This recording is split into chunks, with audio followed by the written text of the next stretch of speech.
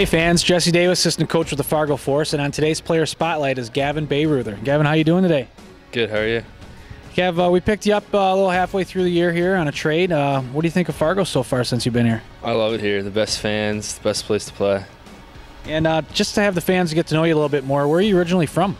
New Hampshire. And where did you play your youth hockey out there? I played for the Hanover Wild. And you played prep school, correct? I did, the Holderness School. And how's prep school compared to junior hockey? You see any differences between the two? Yeah, it's good hockey. I think the biggest difference is the speed and the physicality. Yeah, that's probably it. And Gav, where are you going to college? St. Lawrence. And how do you feel about St. Lawrence going there? Why'd you pick that school? I just love the community there. It's in a nice area up in northern New York, and I felt like it was the right place to be. What do you miss from back home? My mom's cooking.